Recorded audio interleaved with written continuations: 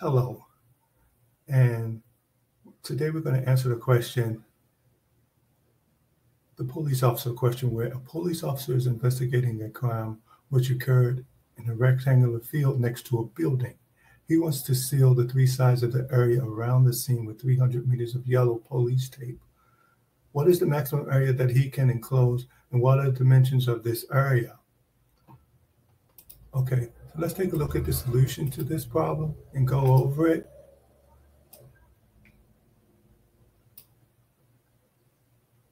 Okay, so let's consider this to be the field.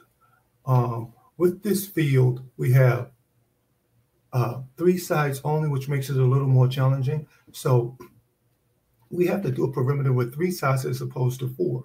So if we let this side be X, and this side is X as well. So this third side is just going to be 300 minus 2X. And so that's the key to this problem. Now, so perimeter is X plus 300 minus 2X. And the area is going to be always length times width, which is going to be 300 minus 2X times X. That's going to give us 300X minus 2X squared. And we see that the coefficient of X squared is negative, which means that it's a downward facing parabola, which also means that the line X equals negative B over 2A is a max. If this coefficient was positive, then the line X equals negative B over 2A would be a min.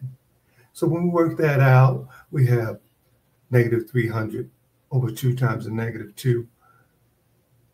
That's just going to give us this step, X equals 25. That's the short length of the field. We'll find this by just subtracting. So the short length gives me 75. The long side of the field is 150. We find area is length times width. So the enclosed area is 75 times 150, which gives 11,250 square meters.